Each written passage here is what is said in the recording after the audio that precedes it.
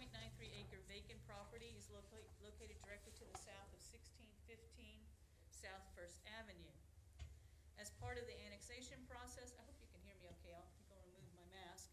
As part of the annexation process, the city of Safford must adopt a zoning classification that permits densities and uses not greater than those permitted by the county. Currently, the property is zoned General A land use, which allows one residence with a minimum lot size of 1 acre. City of Safford AR Agricultural Residential District allows one conventional or manufactured dwelling lot per acre with a minimum lot size of 1 acre. The AR district allows for densities and uses not greater than those permitted by the county. Per zoning ordinance section 17.20.020, the applicant is required to hold a neighborhood meeting on the rezoning prior to going before the Planning and Zoning Commission. A meeting notice along with the rezoning application was mailed to all property owners within 150 feet of the property. The meeting was held on November 10th, 2020 at 6 p.m. at the Safford Annex Building. One member of the public attended the meeting, and attached are the minutes from the meeting. You have that as part of your packet. Zoning ordinance section 17.20.020D states that all amendments to this title shall be made in accordance with the general plan. It is public policy that this title shall not be amended unless it can be shown that the change or changing conditions make the proposed amendment reasonably necessary to the promotion of the purpose of this title, being the zoning ordinance. The purpose of the zoning ordinance is to promote the health, safety, morals, convenience, order, prosperity, and general welfare of the present and future inhabitants of the city by guiding development within the city in accordance with the general plan. Goal number 14 of the general plan, land use and character area element, states to support infill land uses, strategies, and programs that enhance Safford's existing neighborhoods and increase the quality of life for Safford residents. Staff is recommending that the Planning and Zoning Commission recommend City Council to rezone Graham County parcel 101-14-003E from Graham County General A land use to City of Safford AR Agricultural Residential District for the following reasons. The zoning classification is the closest zoning classification that permits densities and uses not greater than those permitted by Graham County, and the rezone request is in conformance with general plan goal number 14. Okay, is this where I close our regular meeting? So do we need to vote on that, or can we just close it and come back in? Just close it. Okay, then I would close the regular meeting, and we will hear those from the public that have any comments, concerns. You have the lectern, please. Thank you. Yes, I am Frances Robinson. I live at 1727 First Avenue, just south of that piece of property there. My only concerns about it is after we, approve it to be into Safford, it's rezoned from commercial. It eventually rezoned to commercial, and I don't mind getting neighbors, like if they build a house there, and that's cool and everything, but I'm concerned about a business being there, and maybe do a little block wall, something like that, so that we're still a little bit private on our piece of property. Does that make sense? Yeah, I remember reading something, Susan, about commercial, but also as I read it, I thought that this classification was very similar to what the county had. Yes. And I didn't. For right now, and it's up for sale, but if it's rezoned again, will I have another opportunity to talk about this piece of property? Yes, you would. I would assume, yeah. Yeah. If it's rezoned again, they'll have to go through the same process as this again, correct? That's Susan? correct. Okay, so, yeah, I just want to stay on top of it a little bit, but that's Yeah. that's my only thing. Do we know anything about what's predicted to go in there, or is it still up for sale? And No, I don't talk to Jerry or Sharon anymore, the owners of the Okay. property, so I really don't know what's happening. I just know it's for Okay. sale. Susan, any? Staff hasn't received any applications for any other rezoning of the property at this point in time. Okay. Question, what's the purpose? What's the purpose of, if it can't be any different than what the county's requiring, unless they're gonna go commercial, what would be the purpose of even doing it now? Because that's the requirement of the Arizona revised statutes, that when you annex a piece of property, you have to reply, you annex it into the city's jurisdiction, then you have to apply zoning to But why are it. we annexing it? At the applicant's request. Yeah, their No, I request. understand they want it to help them with the sale, I guess is where I'm going with that. I mean, I'm wondering if that's the reason that's just this is the first step, and the next step. That was my thought, is Yeah, that the it would next be easier step's to gonna be sell if it commercial. was in the city. I don't Well, know. there's a lot of commercial buildings that are going right Isn't that close to Curtis Landscape? It's just down, yeah. there. Yeah, Okay, it's a That's vacant all. lot right now. right, okay. Thank you. Thank you. Anyone else want to speak to the issue? Did you want to speak to the issue? She's actually here for a different item. Oh, shucks. We almost got her up here. Okay. All right, let's see here.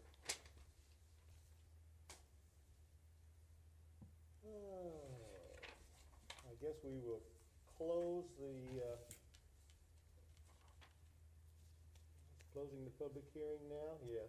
And do we need a vote for that? That's correct, yes. Okay, all those in favor of closing the public hearing, all say aye. Aye. Opposed? Aye. Okay, motion carries. We're back in regular session. I assume we're on item number 8 now, Susan? I think we're on 7. Are we on We're 7? at Did I 7, that's skip? correct, 7. Yeah, So if you 7, have okay. any further discussion. All right, any further discussion on this?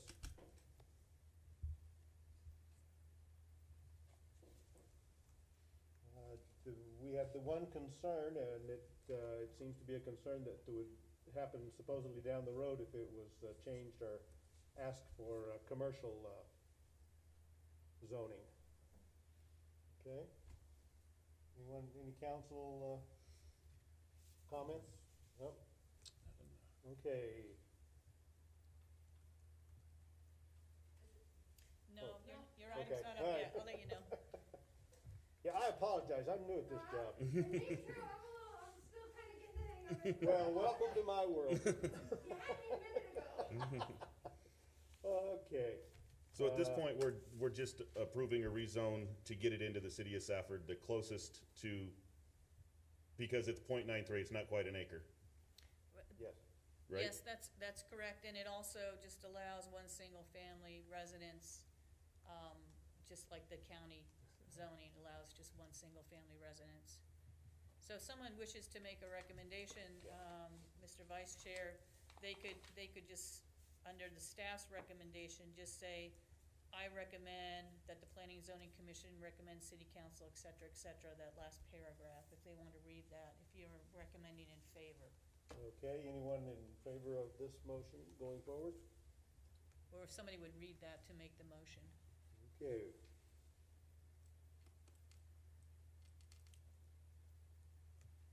All right, I guess I'll start. Okay. I recommend that the Planning and Zoning Commission approve rezone request Z0720 to rezone Graham County parcel 101-14-003E from Graham County General A land use to City of Safford AR Agricultural Residential District. And if you can state for the following reasons, please. That's on page 2 of 2. I'm thinking that, For the following reasons. That the zoning classification is the closest zoning classification that permits densities and uses not greater than those permitted in Graham County, and the rezone request is conformance with general plan goal number 14. thank you. Motion by Mr. Patterson. Do I have a second? Second. Okay, motion and second by Mr. Hancock. Discussion? All those in favor say aye. Aye. Opposed? Aye. Okay, that was an aye from John. Thank you, John. We'll keep checking with you, make sure you're there. We've got one on the phone. All right, so motion carries, and we're good to go. If I can keep up with the agenda here. Okay, are we on 8 now, Susan, with the staff presentation? That's correct, yes. Okay. So the next item, if I may proceed, Please. for the next item is to hold a public hearing on a text amendment of zoning ordinance chapter 17.68, section 17.68.010, Summary of zoning regulations pertaining to maximum lot coverage and rear setbacks for single-family duplex and multifamily residential properties. The Planning and Zoning Commission will need to provide a recommendation to the City Council on these text amendments, along with a statement of the Commission's reasons for the recommendation. During the August 21st, 2020 City Council work session, the City Council discussed maximum lot coverage requirements and rear setback requirements for residential properties. The City Council recommended making the maximum lot coverage 50% for all residential districts and asked the Planning and Zoning Commission to discuss the rear setback requirements and to consider reducing the rear setback requirement from 15 feet to 20 feet. And what you have next in your memo is the different districts, and which show, like for the R110 single-family residential district, the rear yard setback is 20 feet and maximum lot coverage is 35%. For the R16 single-family residential district, the rear setback is 20 feet, maximum lot coverage is 40%. For the R2A duplex residential district, the rear yard setback is 20 feet, maximum lot coverage is 50%. The R2 multiple family residential zoning district, the rear yard setback is 20 feet and the maximum lot coverage is 50%. The AR agricultural residential district, the rear yard setback is 20 feet, maximum lot coverage is 40%. The CMH conventional manufactured home zoning district, the rear yard setback is 20 feet and the maximum lot coverage is 40%. And the manufactured home development zoning district, the rear yard setback is 15 feet and the maximum lot coverage is 40%. So again, the zoning ordinance section 17.20.020D states that all amendments to this title shall be made in accordance with the general plan. And the purpose of the zoning ordinance is to promote the health, safety, morals, convenience, order, prosperity, and general welfare of the present and future inhabitants of the city by guiding development within the city in accordance with the general plan. And goal number 1 of the Safford neighborhood character area, the general plan states to support infill land use strategies, programs that enhance Safford's existing neighborhoods and increase the quality of life of Safford's residents. Goal number 7 of the citywide land use goals and policies of the general plan states to ensure that zoning and subdivision ordinances reflect the specific needs of each growth area and character area within the Safford planning area and implement this general plan. Staff is recommending, as per City Council direction, to increase the maximum lot coverage to 50% for the above districts. Staff is not recommending reducing the rear yard setback from 20 feet to 15 feet. Having a rear yard setback of 15 feet reduces the amount of private open area, especially for smaller lots. This reduction also makes the addition of a shed or other type of storage or accessory building difficult for the following reasons. The zoning ordinance requires a minimum 10-foot separation between an accessory building exceeding 120 square feet and the main building. In addition, the zoning ordinance allows storage sheds 200 square feet or less in size to be placed within 3 feet of the rear property line and within 1 foot of the rear property line when there is an alley. I did, in this particular one, provide a suggested motion to help the Planning and Zoning Commission. So you have that before you. Again, this is a request that came from City Council. I do have a tape measure, and I could set up some chairs if you wanted to see what 15 feet and 20 feet look like. If you wish me to do that, I'd be more than happy to do that. Well, we know what 6 feet looks like, so. Yeah, we're pretty used to 6 feet nowadays. I'm fine unless someone else would like to. I don't need to see a visual, that. no. Susan, could you just real quickly explain the 50% maximum lot coverage of exactly what's involved in that? Sure, so the maximum lot coverage basically is you take a piece of property and any structures on the property. Anything that has a roof is Right. considered a structure. So it could be, it could be the main house, it could be a garage, it could be an accessory structure. It could even be like a covered ramada, as long as it's a solid roof on it, that's counted too. And so the square footage of all of those types of buildings on a piece of property are looked at and calculated. And given our current code, then we reference the percentage, maximum percentage of how much of a lot can be covered. So if you have R10, a 10,000 square foot, we'll use R10 as an example. R10 is a 10,000 square foot lot. So basically on a 10,000 square foot lot, you can only cover 3,500 square feet of that property with this 35% figure. If it were 50%, you could cover that property with buildings and accessory structures up to 5,000 square feet. Some of the research I did on smaller lots, and this is part of my council presentation, was that on smaller lots, when you took into account the side yard setbacks and the front and rear are 20 and side yard is 7, and it's 15 if it's a corner lot. Some of the smaller lots, just the setback requirements alone, you're at about 50% already. So staff really doesn't have any issue with changing some of those smaller lot figures to 50%. But staff did have, did not recommend reducing the rear yard setback from 20 to 15 feet. Okay. Just my question was, and you answered it, was like if you had a barn or something that had some type of structure with a roof, Yeah. that counts. Yes, that's Okay. correct, yes. Okay, Susan, thank you for the suggested motions. It gets a little blurry sometimes, but do we have any public comments on this issue? You probably want to close the regular meeting and open the public hearing? Okay. We will take a vote and close the public hearing. All those in favor of closing the public hearing, say aye. Aye. Aye. Okay, did you get Aye that? for me. Thank you, John. Thank you, John. All right. So close, and we will now, yes. I'm lost over here. So we're on number 9. .1. So, yeah, nine, so it would be close the regular meeting and open the public hearing is the first thing you need Yeah, to do? the 9.1. Okay, so any public comments then on this issue? No one wants to talk to us. I guess that's good. Okay. So we'll close that and go back into, 9.2, 9.2. We will close the public hearing and enter into the regular session again? and take a vote. Yes, okay. All right. All those in favor of closing the public hearing and entering back into regular session, say by aye. Aye. Aye. And John votes aye, okay. So we're now back in regular session. Okay. I've got a question, Yes, or questions. Just questions about, so you mentioned that with the setbacks requirements and everything that is already in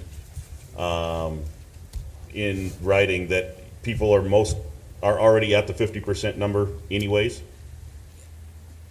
On the smaller lots, yeah, on, like, the R110 is minimum lot size of 10,000 square feet.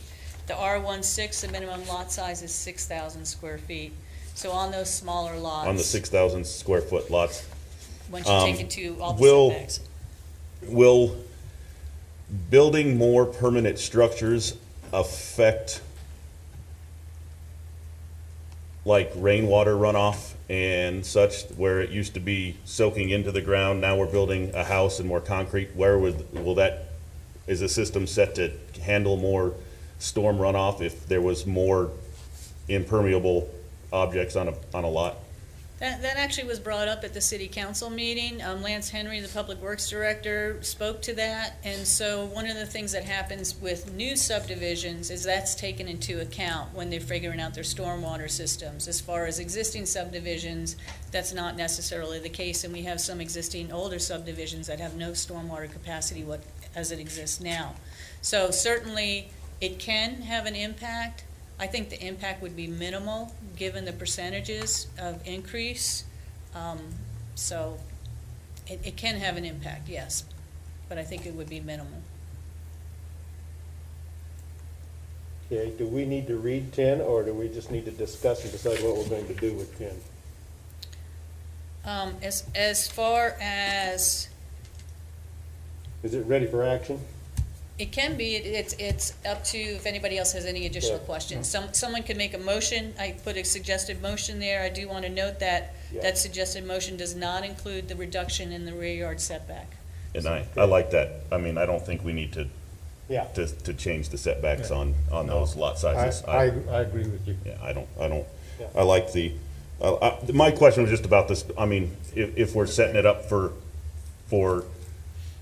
later down the road, that it's not going to be, but if the new subdivisions get that taken into account, that answers my And the only concern. thing I would say is I'm a little bit surprised that the city council wanted us to do that on the 15 feet. Mr. Vice Chair, I do think it's important that in the minutes, they do go to city council. So if, the Planning and Zoning Commission has some concerns about reducing the setback from 20 feet to 15 feet, it would be helpful if they express those concerns, because the council will get the minutes when this moves on to go to city council. Concerns? I just like think- the concerns, The valid concerns that you've stated in not being able to add an accessory building, I mean, by that, I think at that point, there'll be a lot more upset people who can't add something, who have been on a piece of property. Yeah. By changing that now, that I just don't think that's something that I'm comfortable getting in, putting into the ordinance. really crowded. Yeah. I mean, don't have a lot of room. I agree with Mr. Patterson. I think we're all in agreement. Do you want to have John, if he wants to weigh in at all on that issue? John, you have any, concerns or? No, I'm good with what you guys are saying. I agree with it. All right, thank you, sir. All right, we've had the discussion, I guess we're looking for a motion. So move. Okay, Mr. Hancock moves. Can someone, I apologize, Mr. Vice Chair, can someone read the motion? And there's That a should be at the suggested bottom, motion two for there. approval? I got it here. Got it? Okay. I move the Planning and Zoning Commission recommend that city council approve a text amendment increasing the maximum lot coverage to 50% for the R1-10, R16, AR, CMH, and MHD zoning districts, citing general plan goal number 1 and goal number 7. And that we're not in favor of the 15-foot request as Okay, discussed. that was discussed, okay. I don't know how else to word it. Good. I liked your language. If we could put that in my motion, I'm fine. Okay. I second. Motion by Mr. Hancock, second by Mr. Patterson. Any discussion? Okay, all those in favor of the motion? Aye. Say Aye. Aye. Okay, I'm John. and John's and I also, so unanimous. Thank you. Okay, now we're to 11, all right?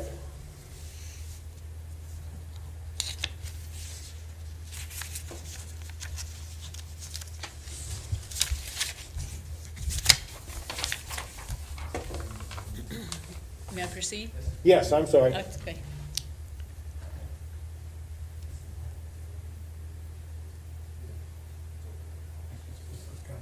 Yeah. City council meeting. Yes. Should have set up a door collection on $5 a head. I can't believe they gave us this over them. Yeah, I can't either. Yeah, I thought we'd be meeting behind the building. yes, yes. Okay, Susan, I think you're on. Sure, and just to address that comment, this had been advertised weeks ahead of time, and so this other meeting came up at very short notice, so. We're kind of important anyway, aren't we? Yeah. Mhm. So this next action is to hold a public hearing on the text amendment of zoning ordinance, chapter 17.24 zoning districts designated, section 17.40.020, 17.44.020, and 17.46.020, permitted uses pertaining to the age of manufactured homes allowed to be placed within the city of Safford city limits or moved from one location to another location within the city of Safford. The Planning and Zoning Commission will need to provide a recommendation to the City Council on these text amendments, along with a statement of the Commission's reasons for the recommendation. During the August 21st, 2020 City Council work session, the City Council discussed having an age limitation for manufactured homes being placed within the city limits. A manufactured home is a single or multiple dwelling manufactured after June 15th, 1976, in a factory to standards established by the U.S. Department of Housing and Urban Development. A mobile home is a single dwelling manufactured prior to June 15, 1976. The city of Safford does not allow a mobile home to be placed within the city limits. Additionally, an existing non-conforming mobile home would not be allowed to be moved from one location within the city limits to another location within the city limits.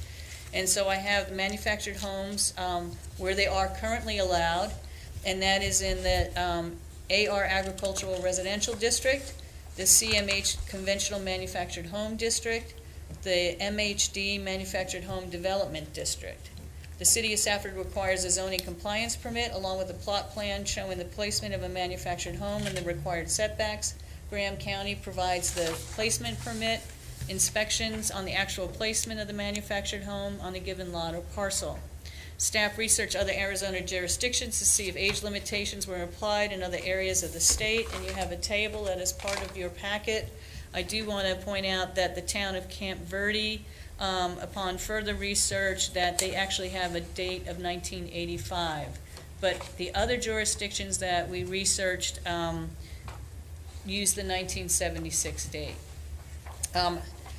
The Safford City Attorney, Bill Sims, forwarded me the attached State of Arizona Department of Housing letter that was sent to the town of Camp Verde while the town was considering adopting an age restriction. The town of Camp Verde said an official showed up at the hearing, letting them know that they could not proceed with the age limitation, though they do now have an age limitation of 1985. So you have that letter as part of your packet. And I think what needs to happen next is a couple things. One, does the Planning and Zoning Commission want to add an age restriction? If so, what that age restriction is, and also which districts to apply it to. So earlier I mentioned 3 districts, and on your zoning map that you have on your desk, the dark green is the C-MH Conventional Manufactured Home District. There's the Manufactured Home Development District, and the very light blue is the AR Agricultural Residential District. The Manufactured Home Development District, if I can refer to my zoning ordinance here, generally is mobile home parks, manufactured home parks, and then Stone Willow, which was a subdivision that was made specifically to allow manufactured homes within it. Staff would recommend that if you decide to do an age limitation, to not have it apply to the manufactured mobile home parks. There's 2 in town. One is off of 8th Avenue, and the other one is Lexington Pines. I think it best be that to let those 2 areas, those type of mobile home, manufactured home parks, to regulate themselves as far as the age limitations they may have. Staff would recommend that if you apply an age, that you apply it to the AR Agricultural Residential District and to the C-MH Conventional Manufactured Home District. I spoke to the city attorney today. We were having email conversations back and forth. He recommended that you consider the 1985 date. He thought anything less than that, or perhaps more than that, however you look at it. Like 10 years was discussed. He thought that was too restrictive. According to the letter from the State of Arizona Department of Housing, could this be subject to a legal challenge? Perhaps. Yeah. Whatever the age limitation is. So anybody can put an age limitation on, and then it just takes a legal challenge and to go through the court system to see whether or not that would be legal or not. So he felt comfortable with 1985. You have some of the examples as part of your packet. Again, most places use a 1976 standard. Yuma has a 1985 one. Camp Verde has 1985. Benson had 10 years, but it was repealed, so it may have been legally challenged. I don't know the full story behind what happened in Benson. And then Bullhead City says it must not be manufactured more than 2 years prior to the year the permit is requested. I don't know if that has been subject to a legal challenge or not. So it's really up to the Planning and Zoning Commission to make a recommendation on which districts and then what age limitation you would like to apply. Or to one at all, manufactured- right? Or do you want to apply one at all? Exactly. And with that, I would suggest to open the public hearing, see if there's any public comments, close the public hearing, and then we could have further discussion. Okay, we'll go ahead and open the public hearing then. Anyone that would like to speak to this issue? Okay, I guess not. So we will close that, go back into regular. I'm getting completely lost here. It's okay. Okay. And take a vote. Yeah, you could close the public Yeah, hearing and take okay. a vote. All those in favor of going back into regular session and closing the public hearing, say aye. Aye. Okay, thank you. Hold on. Thank you, John. Thank you, John. All right.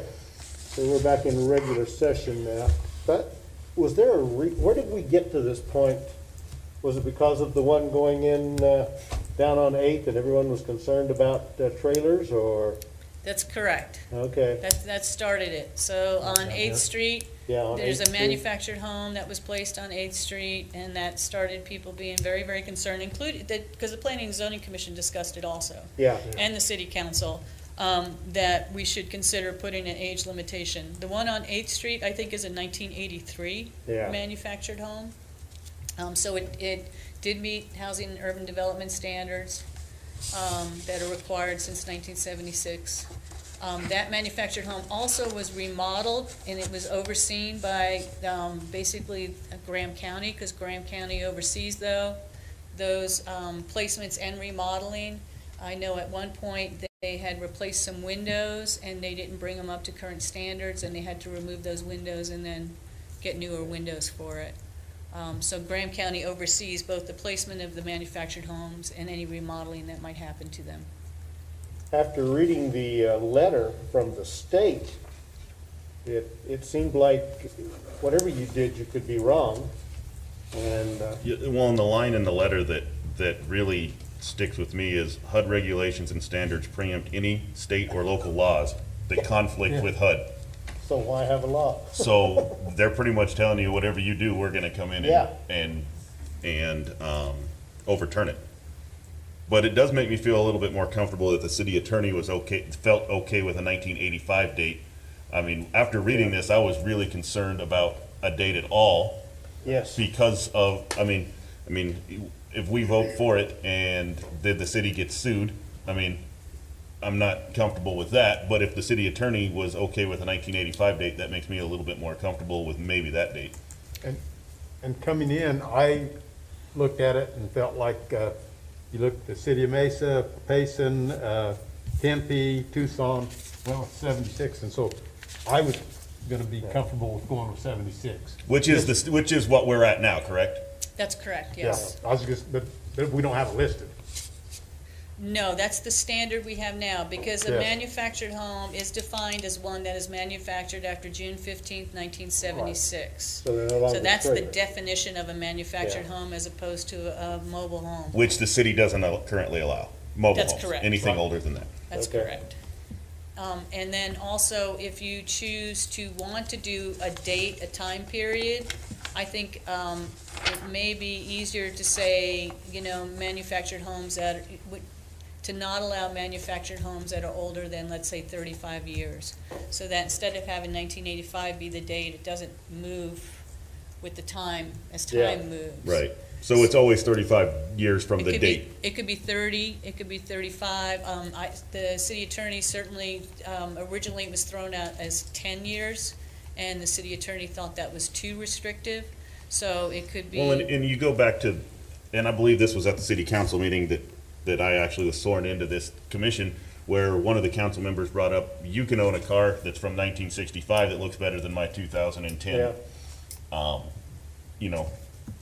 I'm driving, and it's the same with those. Exactly. I mean, it's really how well they're taken care of. Exactly.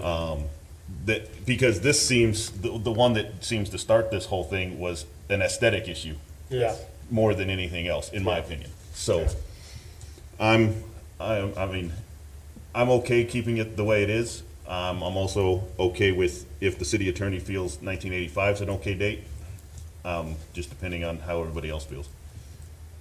I feel the same way. And I would, I got a question. I don't, John? some of you guys remember, Lee, I don't think you were there yet, but one of my concerns, that was one of my concerns when I first saw that trailer put it on there. if you think back about the land usage, that's gotta be over 50% of that lot. And I don't know where we figured out a setback or the sideline setbacks. I don't know, it's punching it kinda close, I would think. But Can you it's hear him, always Susan? there, so. He's Yeah, asking about the coverage of that lot, with that one being a small lot, if that was pushing the lot coverage. It meets the max, it falls below the maximum lot coverage, and it meets the setbacks. That particular one that was done on 8th Street. I don't have the exact number of what the lot coverage was. It may be around 40%, or I know it meets the required setbacks. I did have the permit for that. I still may Can you have hear it. that, John? Yeah, I'm thinking, Okay. Yeah. Okay. Just one other thought that I had was, whatever we do, I think if things are in place right now, and in a sense, we, for lack of a better way to explain it, we grandfather what's there now. But anything new or additional that would be added to the property would follow whatever we approve tonight and the city council approves. And that way we'd, if somebody had a nice home that was older than the 85 manufactured home, and they've taken good care of it and they're in a good spot, we're not gonna go bother them. They'd be grandfathered in. But anybody new wanting to do that, they would have to meet the new guidelines. Does that make sense or not? Yes, that's correct. And basically, anything that's already here is gonna be- grandfathered in okay. and stay. To, So I'm good with that. to answer the question about the one on 8th Avenue, the actual lot coverage of that particular site of the manufactured home is 25%. And it could go up to 40%, but it actually is 25%. So Okay. it's interesting that lot coverage, sometimes you think it's a lot more than it actually is. It looks like it. Yes. Oh, you gave us a lot of information, Susan, on how to do this. I don't see, So in your recommendation, those are, you have, I'm trying to look at my map and read your recommendation at the same time. Zoning district designated permitted use to whether the age of manufactured home should be limited. So if our recommendation was to have a 35-year minimum, you suggest that we make that pertainable to AR and CMH conventional? Yeah, so on the staff recommendation is I would not do it to the MHD district. Right, so it would just apply to the AR and the C-MH district. And then whatever year, you limit manufactured homes to being no older than 30 years, or whatever the number is that you wish to do.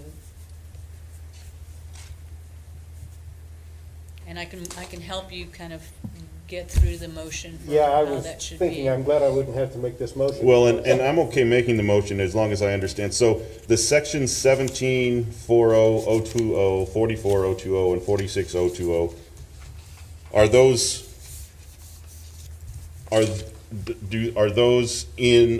tied to these districts, just in the code form? Is that what I'm looking at? Yeah, so the section 17, in that staff recommendation area, is that what you're looking at? Yes. So section 17.40.020 is the AR agricultural residential district.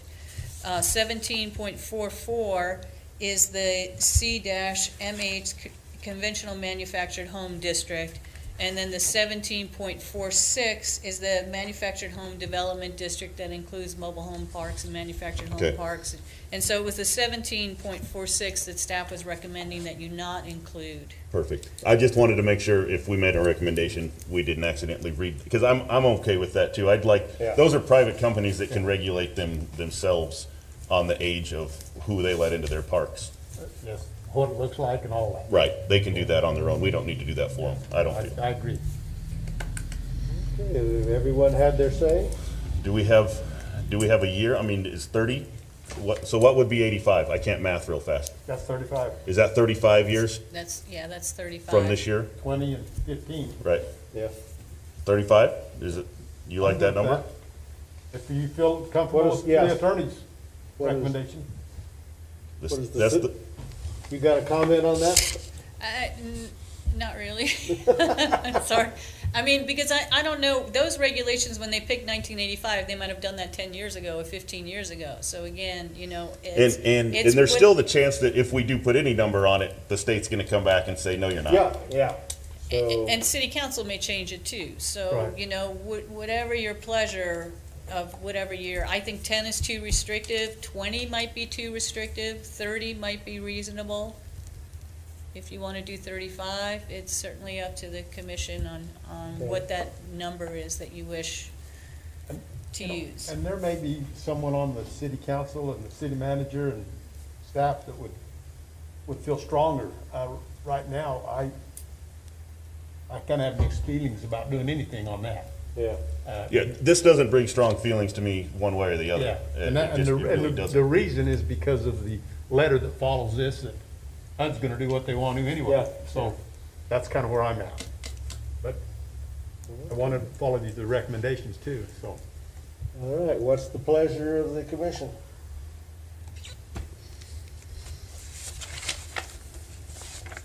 I just feel, I mean, coming into the meeting after reading this, I was ready to say, let's not put a date on it. Let's leave it the way it is.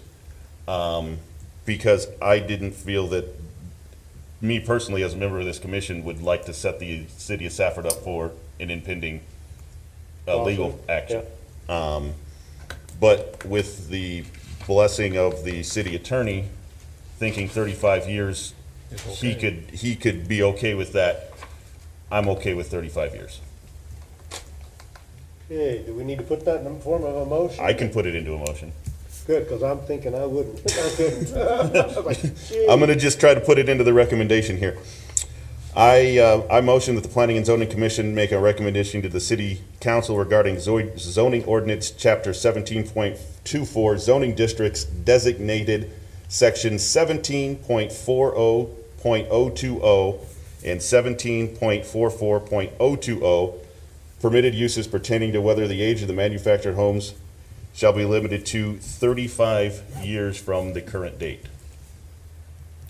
Motion by Mr. Patterson. Do I have a second? I'll second it. Okay, motion is seconded by Mr. Hancock. All right, any discussion? All those in favor of the motion, say aye. Aye. Aye. Opposed, nay? Aye. All right, that was an aye, thank you, John. All right, motion carries. Gee. Do we get overtime, or? So you wanted to be on the Planning and Zoning Commission? No, my wife looking for me a job. Okay, let's see. Where are we, Susan? 13? Or? Yeah, I don't know how you're keeping track. I really don't. 14. 14? Oh, that's even better.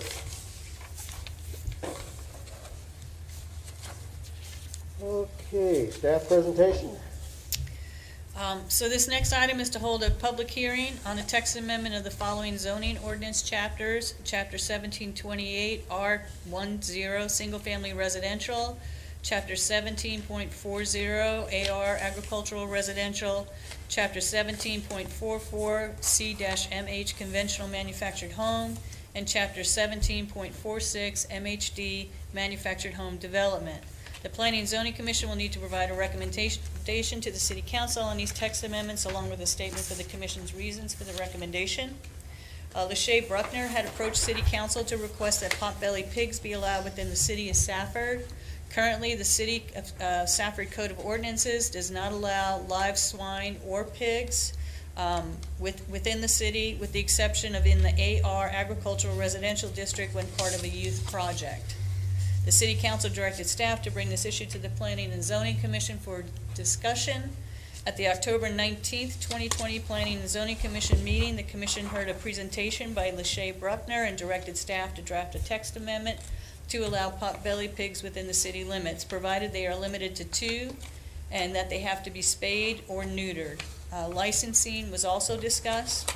Lachey Bruckner completed a text amendment application on October 21st, requesting that potbelly pigs be allowed in the City of Safford as a customary household pet. The dog licensing section of the Safford Code of Ordinances does not fall under the Planning and Zoning Commission review, but the commission can make a recommendation that in addition to this text amendment, the city council consider amending Title VI of the Code of Ordinances to require owners of potbelly pigs to have a license similar to those licensed for dogs. And you have some code references. One is Title VI, animals, that it is unlawful to keep any live swine or pigs in the city. That was first addressed in 1901. Under Chapter 6.08, dogs, there's a license required. So those two Title VI items would be a separate text amendment if you wish to allow potbelly pigs in the city, and it's not something that comes before the Planning and Zoning Commission. So the following are the text amendments for the Planning and Zoning Commission to consider recommending the City Council. The additions are in capital letters and in red. And so one of the things for the Planning and Zoning Commission to consider is, do you want to allow potbelly pigs within the city? And if so, where would you want to allow those? The first one is R110 Single Family Residential District, and it shows the actual language that would be changed under permitted uses.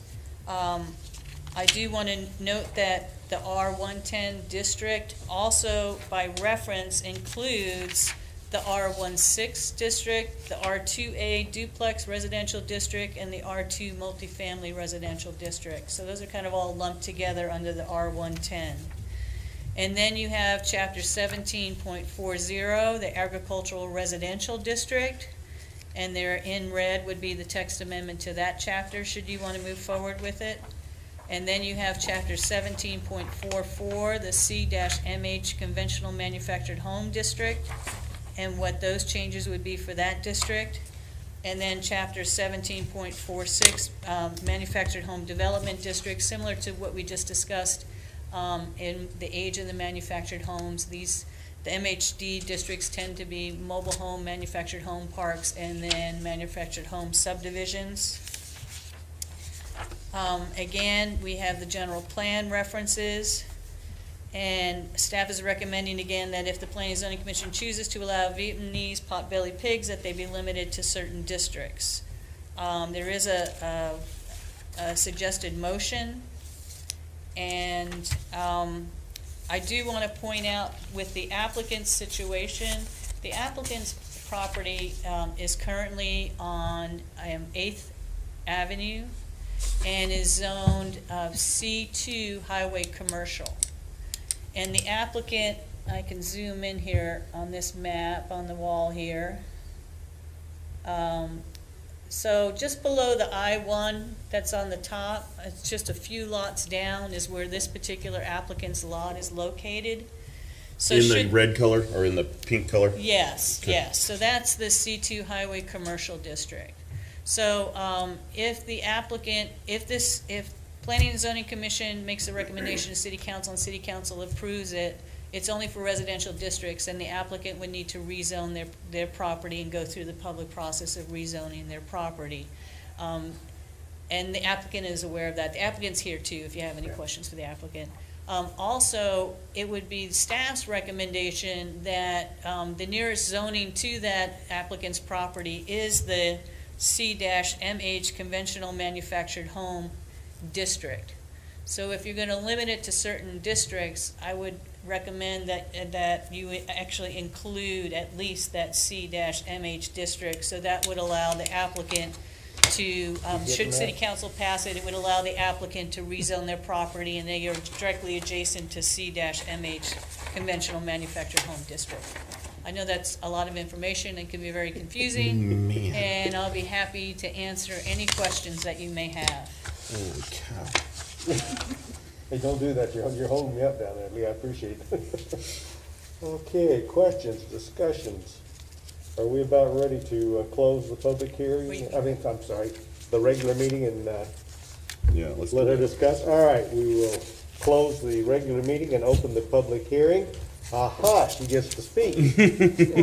Your turn.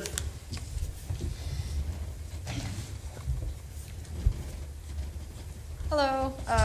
like she said, my name's Lachey Bruckner, and I am trying to work on getting my potbelly pigs as part of PET. I'm not sure if you all seen, I did quite a bit of report showing how potbelly pigs are not only designed, but how they're sold as pets, and how the whole history of them here in America has been designed as a pet and nothing else. So we'd like to, you know, see them as our pets. And I loved how on here they do have limitations and stuff as far as how many you can have and stuff, because I know with it being a herd animal, people try to get a lot.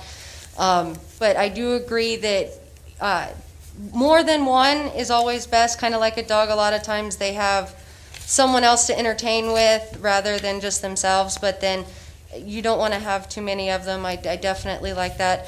I also agree with the spade or neutering, because I believe that helps a lot with an animal's mentality and what they're looking for and stuff. I know both of mine are neutered, and they're just the sweetest pets that, you know, they're very loving, very entertaining. No different than any other household pet. So they don't really have any kind of like wild animal type of mentalities, or it's definitely just like a pet animal. So that's one of the reasons why I'm trying to make sure that not only for my pets, but anyone that has a potbelly pig understands everything, because just like any pet, there's certain recommendations on how they need to be taken care of. And the more knowledge that we have as far as them being a pet, then the more knowledge we can have on how to take care of them as a pet. That way, a lot of misnomers, one of the main reasons I have them is for pig education, because a lot of people get a pig or have heard about pigs, and then they don't realize all the details that go in with taking care of the pet. Like, unlike a dog, a pig's food can't be wet, dry food. You have to add water to their food. That's just a little health thing that most people don't realize, but I think can come with education, partially being, if they're known as a pet, we can educate as a pet. Okay. Question for Jennifer, do you need her name and address? I have it on the application. Okay, I wasn't sure she submitted it there. Question for you. Yes. What little research I've done on them, it seems like these little pigs come in all various sizes. Do you have a comment on what should be, what shouldn't be, or just if they're... I do a lot of potbelly pigs, because of the concept, you know, growing up, you eat like a pig. There's a big misnomer on how much pigs are supposed to eat. So a lot of times their weight is based off overfeeding. So I think that actually becomes a health issue. A potbelly pig does weigh anywhere from 1 to 200 pounds. Some a little smaller. Rarely some of them are a little bigger than that, and usually it's due to an obesity issue. So I do want to bring that up, that they're, mine are about 150 pounds, give or take a few, but they, 200 pounds is normal for a healthy potbelly pig. Anything too over that, then yes, it can be a health issue, so I do want to make sure that people are aware of that. And then I also want to be aware that there's no such thing as a 50-pound pig. Because people will also underfeed their pigs thinking that they are teacup and they're going to stay the size of a small dog. So that's where a lot of my education comes in. I do want people to realize that they will be from 1 to 200 pounds. But they don't really exceed that. And weight, again, in my report, I'm not sure if you've seen it, I'm going to kind of show, most of their height still stays here. Just because their weight is broader, the weight can fluctuate, even because a 100-pound dog can sit here, and the 150-pound pig can sit here. So size-wise, they're no different than the fluctuation of dogs. And a lot of their overweight issues is usually due to a health issue.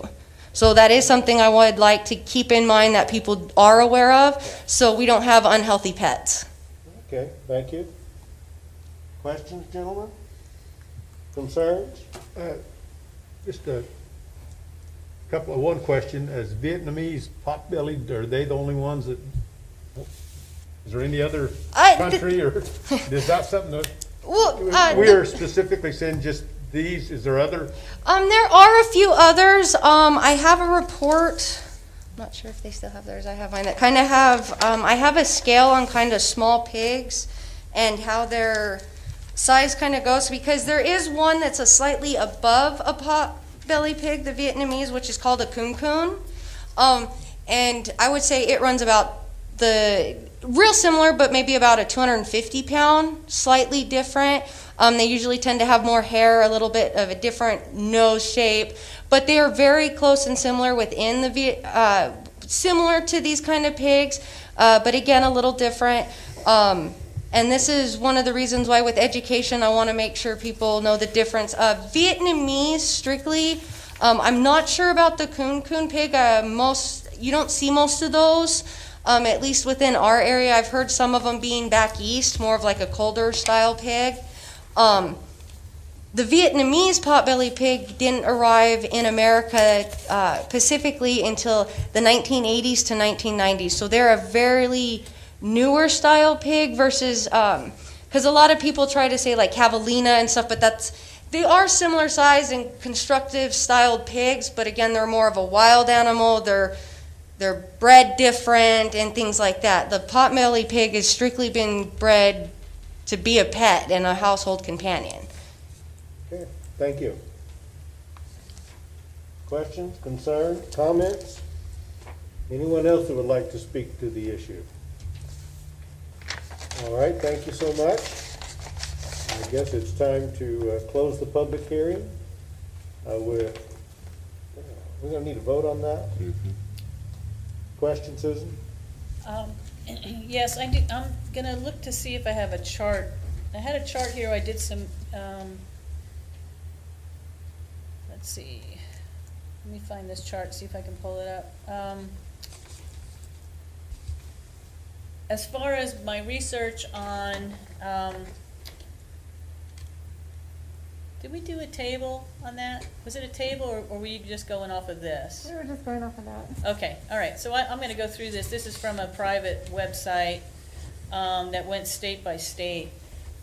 First, I want to say that there are it's 14 different categories of pigs that are the smaller type of pig than whatever the species is that is typical farm pig, that's used for production of pork and meat.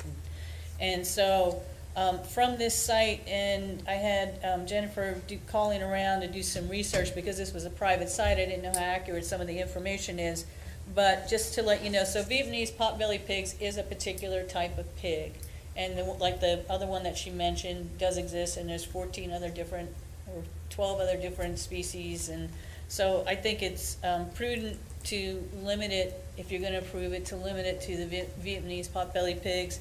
But these are some of the jurisdictions listed by this private website. So you have Coolidge, you have Flagstaff allows 2, Gilbert 2, Glendale, Goodyear, that says not to exceed 100 pounds. Mesa, I came across allowing 2 is a pretty common thing. Also, that they be spay and neutered was pretty common. And then some jurisdictions would require them to be licensed similar to you would license a dog. So Queen Creek, Tempe, Tucson allows 2, Wilcox allows 2, and Yuma, they say no more than 3. So as you can see here, these are some of the other jurisdictions within Arizona that allow potbelly pigs to be kept as a household pet, basically. So I just wanted to show you that information. Yep. Thank you. Okay, if there's no more public input or council input, let's take a vote to go back into regular session. All those in favor? Aye. Aye. Thank you. All right, we're back in regular session. Okay.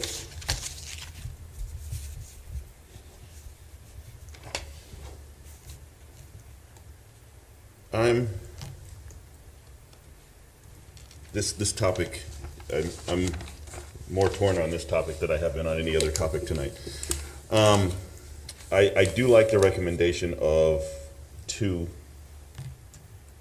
and the comments that Ms. Bruckner made about them being together. I understand that, and I would agree with that. Spayed and neutered, makes sense to me. I like the recommendation on that. The thing that I'm torn about is where we allow them, if we allow them. I do think we should limit them to certain areas. Looking at the map that we were provided and looking at the R10 is a huge amount of Safford. I mean, the blue, that's the majority of Safford. And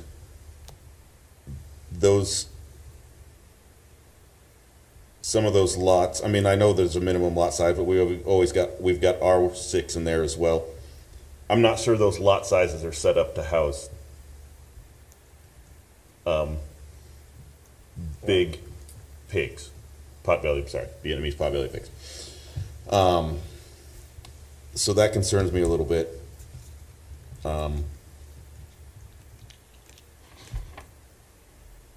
I don't know. Okay. Just thoughts. Mr. Hancock? Well, I, for a long time had English bulldogs, and they're about like pot-bellied pigs in a lot of ways. Not quite that big. I noticed on the information that was shared with us a minute ago, they mentioned 100 pounds and 125 pounds, which is below what you were talking about. I think one thing that would be helpful to me, if I had seen, and I'm all for having pets, and I know how attached I am to I have Australian Shepherd now, but I did have the bulldogs and loved them just like this part of the family. So I appreciate that.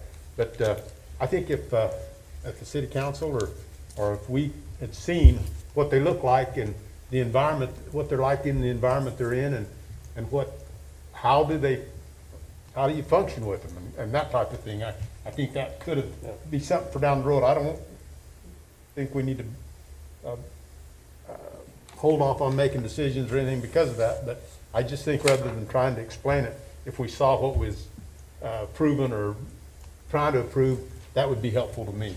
But I can understand where he's coming from too. Yeah. But I still feel like if they're pets and if they're like other animals and they're not a problem to the neighbors, I wouldn't be opposed to allowing them to some degree.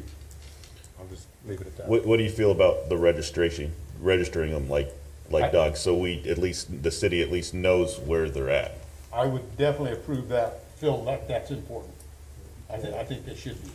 With chips or whatever, just like you do a dog, and have the registration on an annual basis. I think we have a additional, here, go ahead.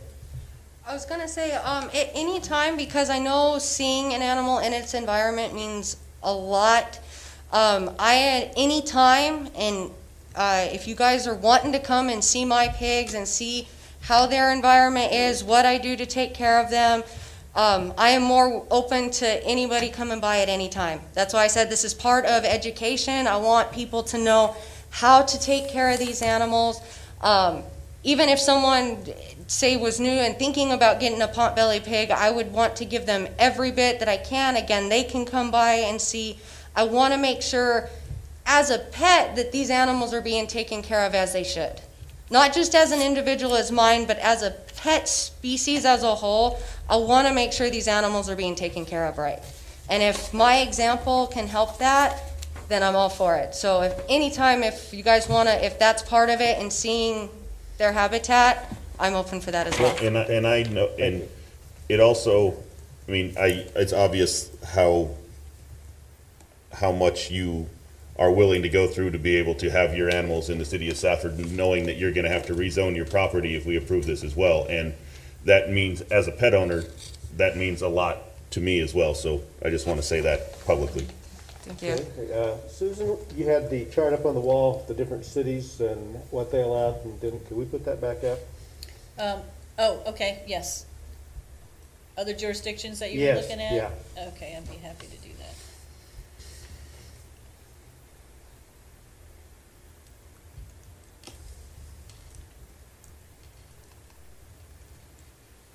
I do have another question while she's doing that. How big of an area do you have for your pigs right now?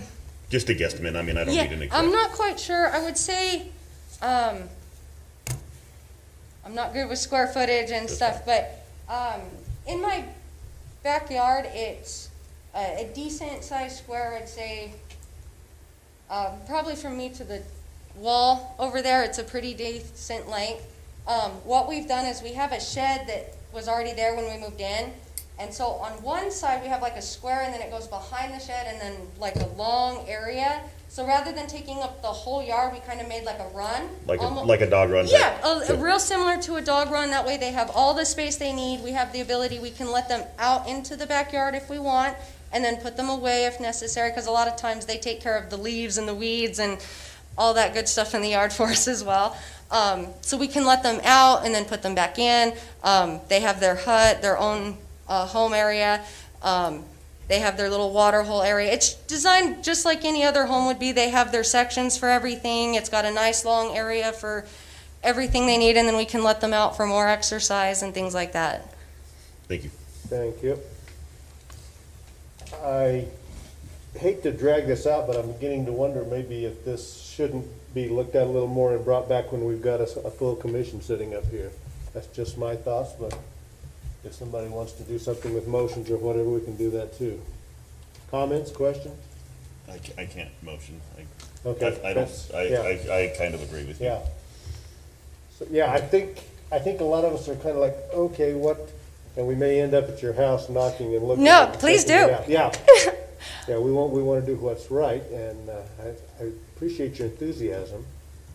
But unless I kind of feel like some people would think, when you think of pig farm or hog farm or whatever I think there's kind of a mindset that there may be some odors or some smells or Yeah. some things if it's a closed-in area and you know, your next door neighbor's right next to you.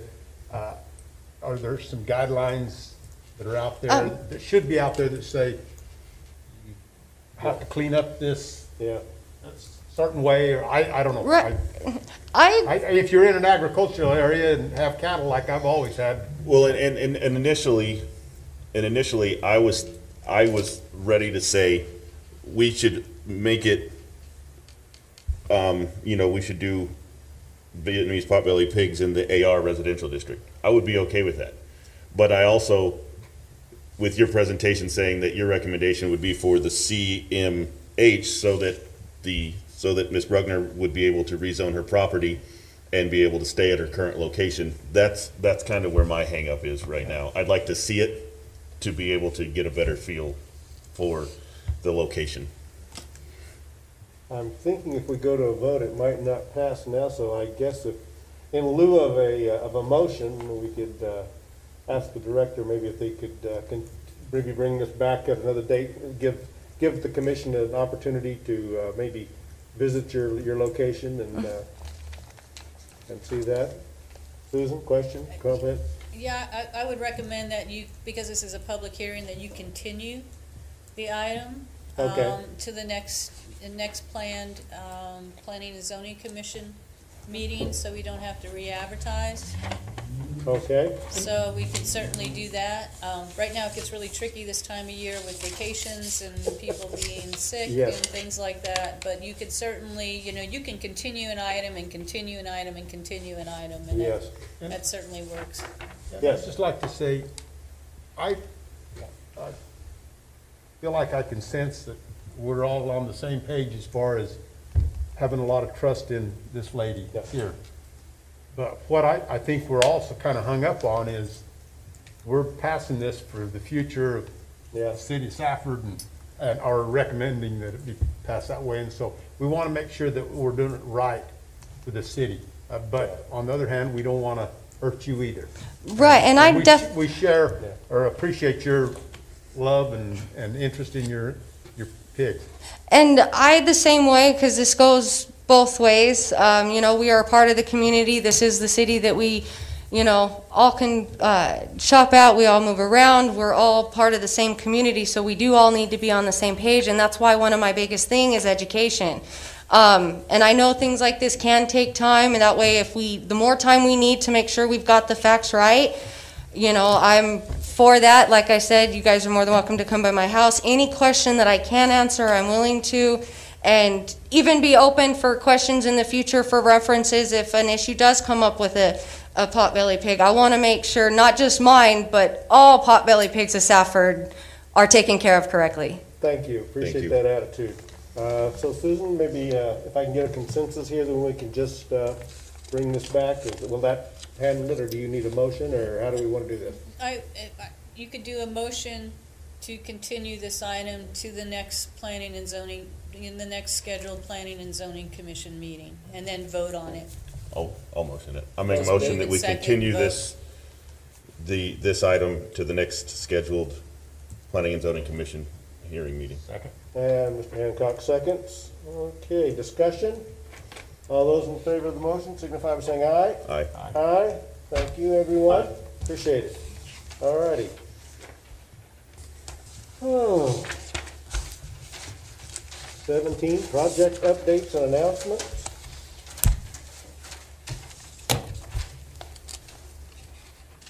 I don't have anything specific. Let's see, we know a lot of events have been canceled. Our Christmas events have been canceled, you know, the light parade, and then our movie night, and we had the tree lighting the other night, getting by as best as we can.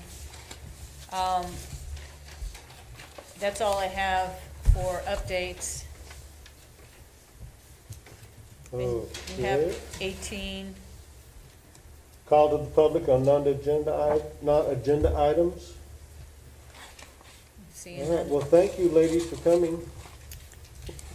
And then 19, so the next scheduled meeting would be December 21st.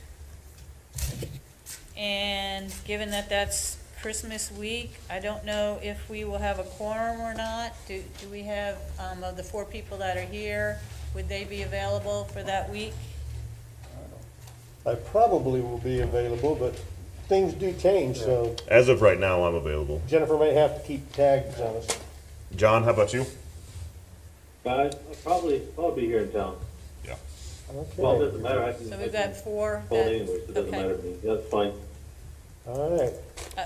Part of that is I'm getting ready to put an ad in the paper for another text amendment. And so I will, that ad is due tomorrow by 10 a.m. And so if I've got some feel that we would have a quorum, then I can go ahead and move forward with that ad by tomorrow I morning. think, yeah, I think, I think everyone here. I would feel including John, comfortable agrees, yeah. saying Okay, that we would. okay. All right, So then, also at that meeting, then we'll continue the item of discussion of the potbelly pigs, and then I'll have this other text amendment for you. Awesome. all right. Tyler, Yes, question? one question. On the potbelly pig issue, is there anybody, like the animal control officer, or is there anybody that we could suggest, give us some information concerning that, or if they're aware of the do's and don'ts, or yays and nays, or areas that would be appropriate and others maybe inappropriate? I requested that our animal control officer be here tonight. Unfortunately, he got called to go to Tucson, so he was Maybe he'll be unable- back maybe he could be available on the Does that make 21st. sense? Yeah.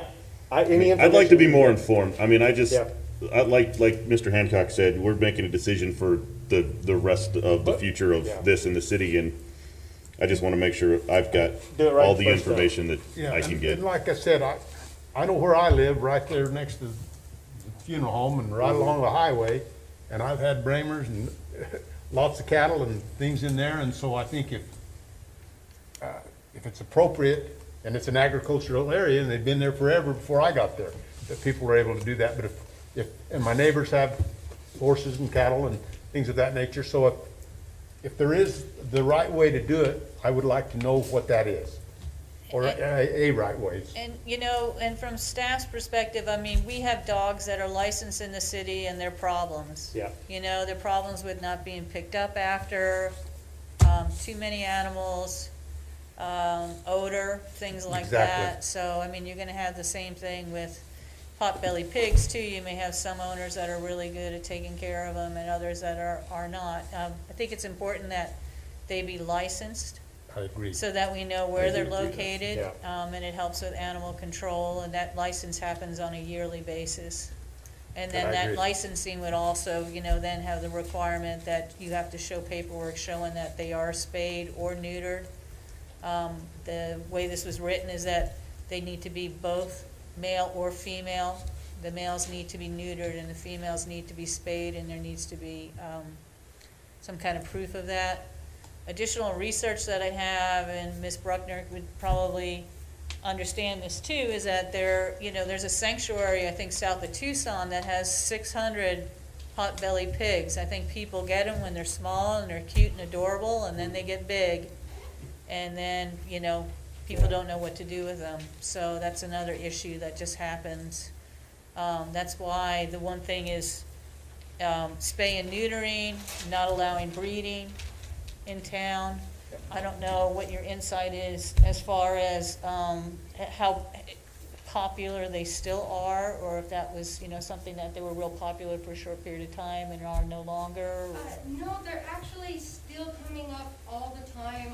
There's still debates today about the potbelly pig being the teacup or even the farm hog. The biggest one is actually a teacup pig, where they think they're going to stay smaller than what they are, and usually that's based on bad breeders. They do that as a ploy to sell the pig small, saying that they're going to stay this size. Most of the time it's also done by ill feeding. These are the same kind of issues that I hope to address with this, because if it's deemed a pet, then ill breeders and stuff, there'll be certain guidelines just as much as pet breeders and things like that. They'll have to start taking care of the animals with the proper facts. I don't want to see little animals go unhealthy or be mistreated just because the knowledge in which the owner has been given is incorrect. And because they don't want to harm their animal any more than we do, but based on bad knowledge can also be bad results. So I want to make sure if we do have them as a pet, we can make sure that the pet owner knows, again, what they're getting into. Just like anything, they have the guidelines, they have the recommendations there to learn from. If they don't, then that's more on them as an owner than the animal itself. I think the commission just needs more time to feel like they know everything that there is to know out there. You know, I don't think that's an area of expertise for many of us. So we want to be sure that we're getting all the facts that we can get, and then make a good decision. And we appreciate your time and patience with us. No, and I vice versa, because I understand this isn't the usual concept. It's new. It's, there's a lot of things going on new this year. So with this being one of it, with it being new, I want to make sure, like you guys said, we have all the facts right. Because it's not just us that's going to be being based off of these facts, it's our community. Yep. And so as a community as a whole, I want to make sure, I can help out in any way as possible. All right. Thank you so much. Anything else for the further? The only other thing that I would add is I just think that what we've already received is good. Yeah. Yes, As far I as agree. the spayed and neutered, and let's keep that there. And also, I think two's enough. That's Okay. just my opinion, but I like that, what you have prepared for us, and so that's a good starting point to All right. the future. Thank you so much. Are we ready for a Adjournment, motion to adjourn? motion to adjourn. Okay. Second. All right. All those in favor? Aye. Say aye, John. Thank you, ladies, See you, John. again. All right.